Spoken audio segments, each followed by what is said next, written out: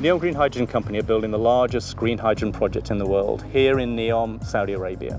My name's David Edmondson. I'm the CEO of NEOM Green Hydrogen Company. When fully operational at the end of 2026, we expect to have over 300 NEOM Green Hydrogen Company employees. We can see that increasing over time to up to about 500 people. We'll also be providing opportunities for local employment and services to NEOM Green Hydrogen Company as we look for long-term operation of this facility. The camp accommodation here is excellent.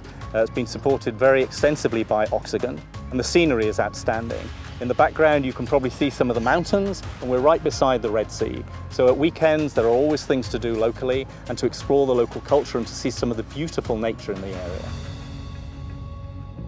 This is a major step forward for Saudi Arabia. They have huge ambitions under their Vision 2030 to be the largest producer and exporter of low-carbon hydrogen, including green hydrogen.